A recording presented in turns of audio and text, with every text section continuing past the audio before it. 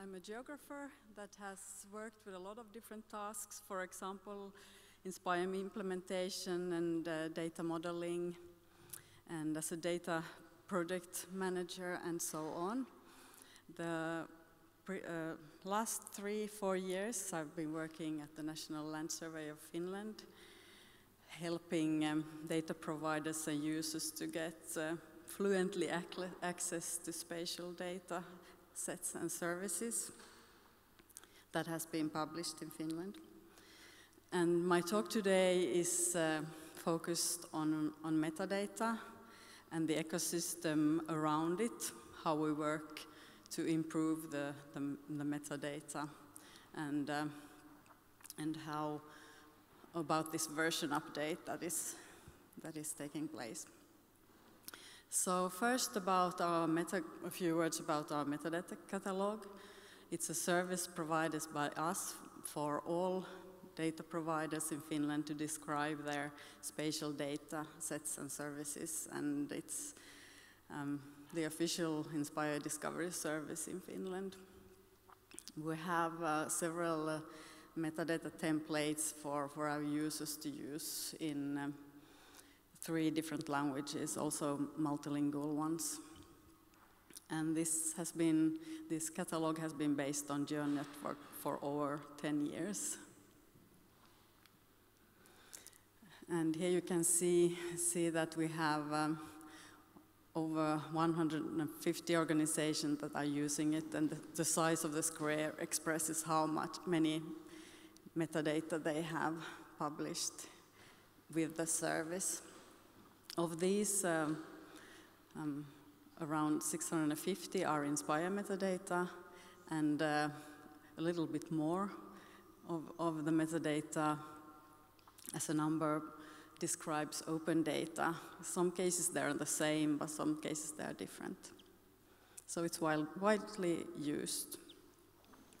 And the national system works like this. We ourselves at the National Land Survey harvest from existing other metadata catalog that the Finnish Environment Institute, the Finnish Meteorological Institute, and HELCOM have. They have some metadata that they want us to have. For example, all the Inspire metadata ones, and then they have their own systems. And from us, the data goes further on, or the Inspire metadata part is going further on to the Inspire GeoPortal, and we are using the whole metadata asset in our OSCARI-based portals, such as the National GeoPortal. So there you can search on everything we have on this 1,800 metadata. We also use it in-house, for example, so there's a link between, we are using the CSW for having the product descriptions embedded on our website. So it also is based on the CSW. And well, anyone is free to use the open CSW, and the big user is the open data portal. And let's take a close look at our cooperation with the Open Data Portal. We actually pre-filter our CSW with a keyword so that we have virtual services providing only metadata with that keywords, and then they filter further based on license if it is CC BY 4 or public domain, and only those with the correct license are going further. And this is the work that we have done the previous years and focused on getting this process and quality better. And then it's going further on to the data, the European version of the Open GeoPortal. So then to my topic of today, I'm going to talk about 2 goals that we have set for our work in the last years. The first goal was the transition to the newer version of the Inspire metadata standard. And we wanted to reach technical compliancy. It was also required by Inspire monitoring, as it has been. The Inspire monitoring has been based on metadata since 2019. But we also really wanted to focus to improve the quality of the metadata. We didn't only want to focus on the technical compliancy, but also to the quality and the reusability.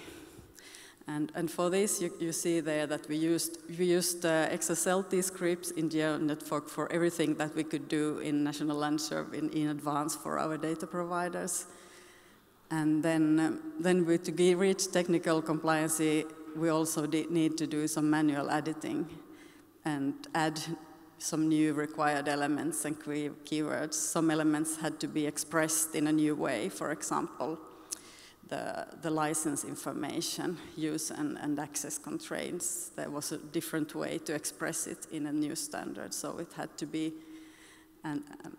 redone. And all big data providers, they could do this by, we sent them the validation reports and asked them to do the checks, and with a bit of iteration, it worked very well.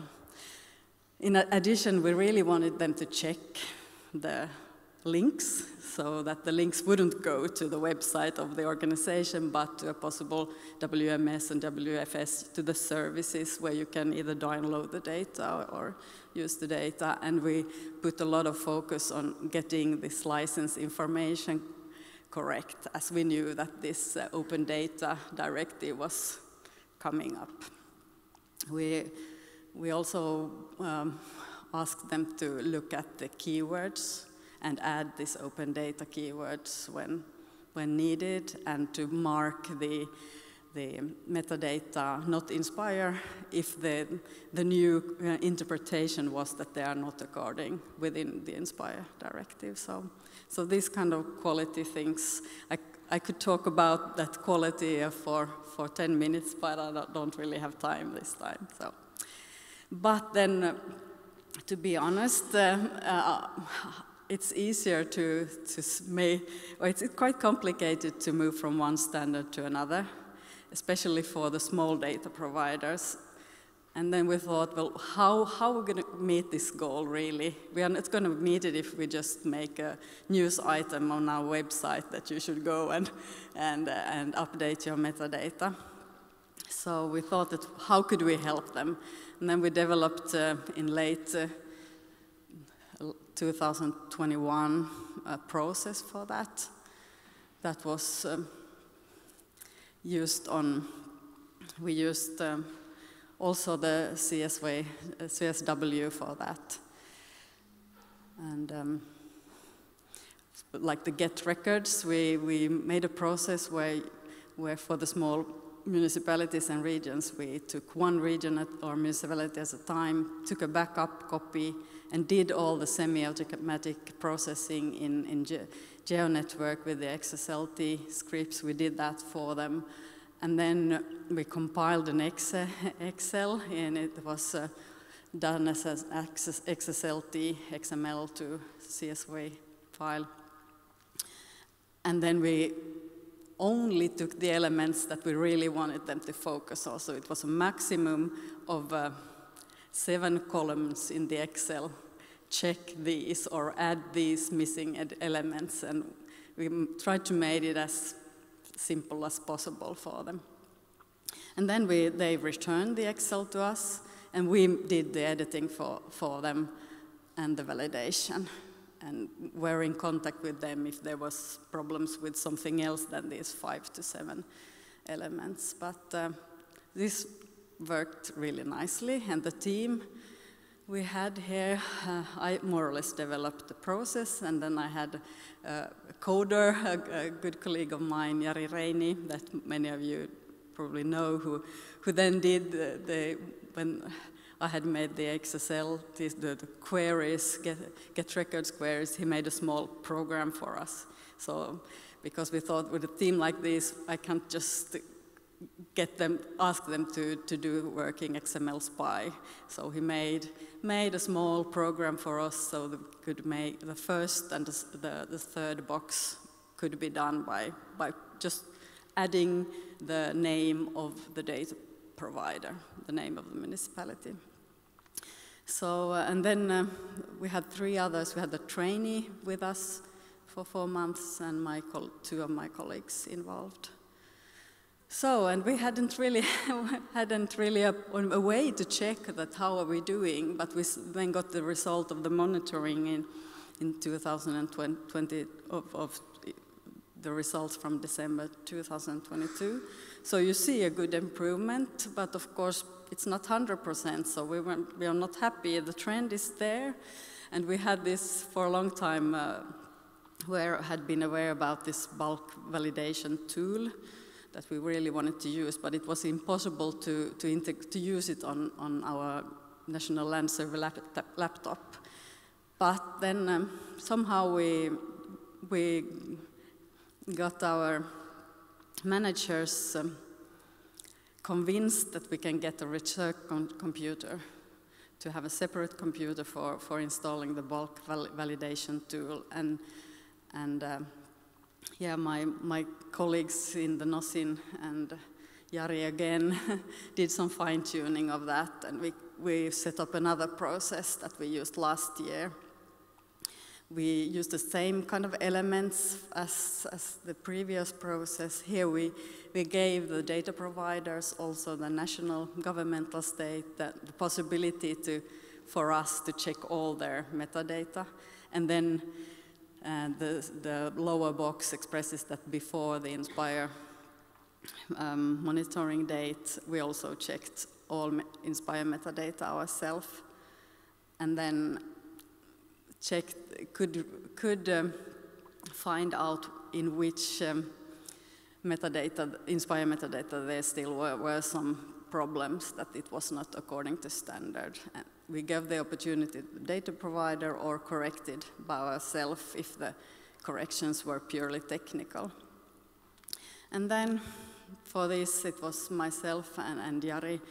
Jari installed the computer for me, and we were then able to identify, you see there in column G, the errors that were, and in the first column A, you have the data provider name, so we could identify where the problems are. And now, thanks to this tool, we are up to this good figures for last year. So, happy with this. Yes, so let's go to the second goal. I'll sum up all the lessons learned in the end. So the second goal was to do a transition from network 3 to 4 by June this year. And we chose to go with version 4.2. And we started last year. We had a lot in place already in May, but then came things up with the IT team, so they had to focus on other things, and we restarted last December, and with a new version of the Postgres EDB database and a new installation. So then we lost all the configurations, and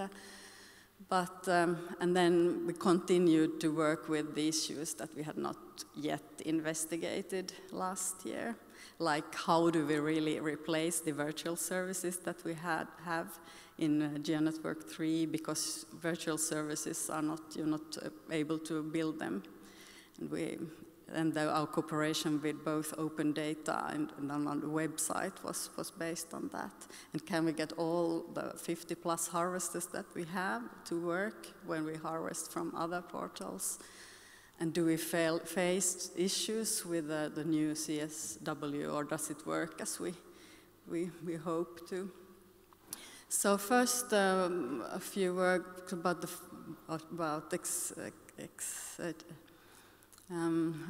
replacing virtual services with subportals. That was really nice. No problems whatsoever. It's with subportals you pre-filter the metadata, for example, by keyword, and you can decide to publish like a set of your metadata portal for, and here's in the picture you have only the Inspire metadata. So it could be a useful tool also for our users to check, do they really have all the Inspire metadata there. So, and we of course tested it with our key partners. And it was easy to implement. It took me some while to figure out this losing expression. There's not so many examples out there, but the idea was to filter one sub-portal that only showed the data, the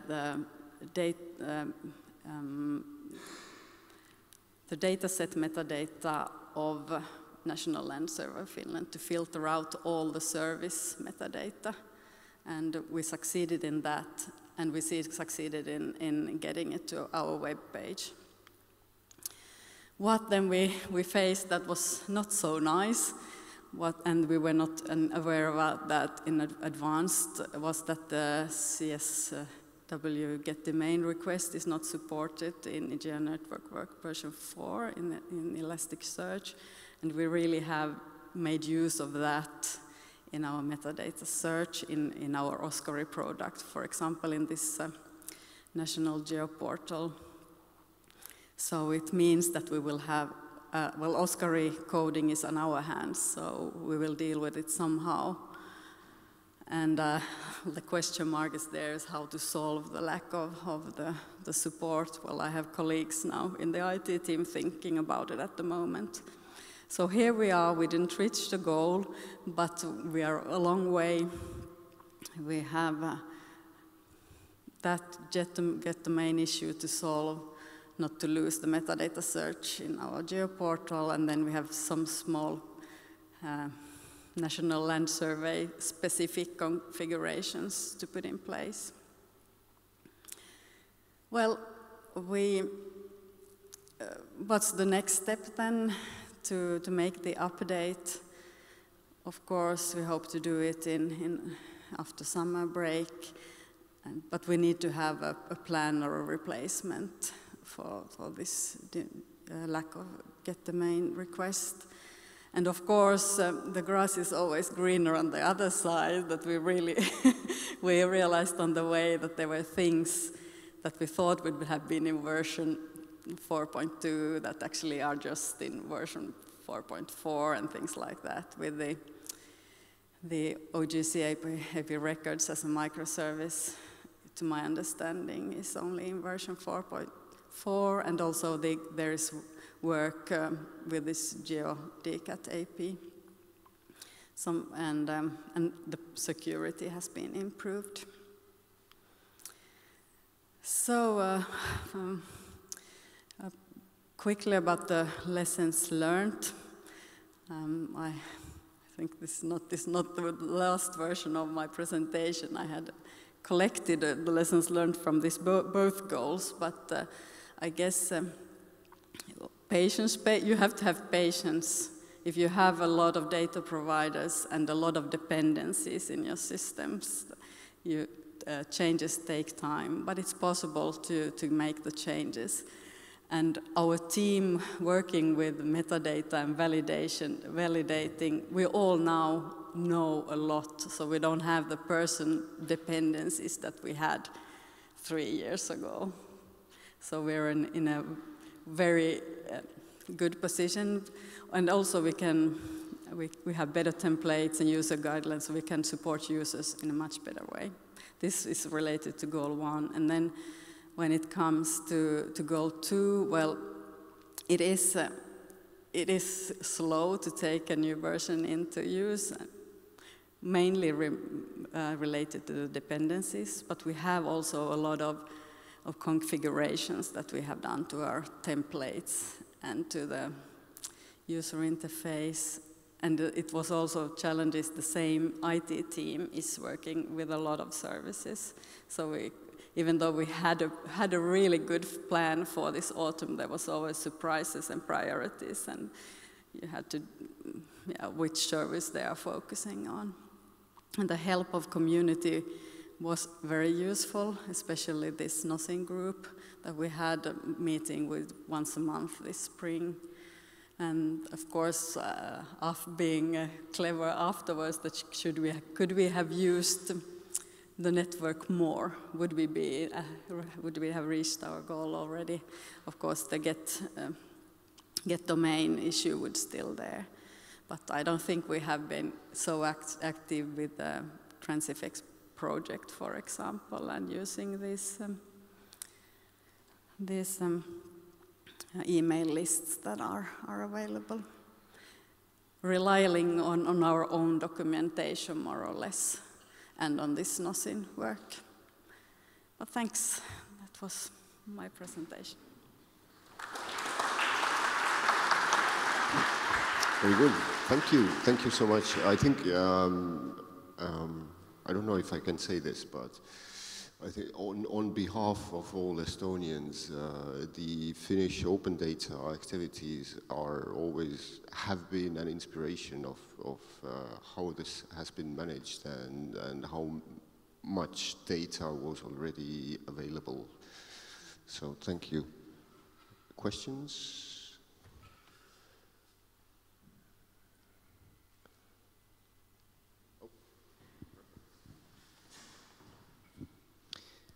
Thanks for the presentation, really interesting. So I was wondering, when you apply this XSLT from the 1.3 to the 2.0 metadata record, don't you then step in the role of the data provider that should be doing that? I mean, how was this governance managed? Yeah, we kind of asked them, do they want to do this job themselves, or do they want us to do it, the small municipalities? There were around 100 of them, so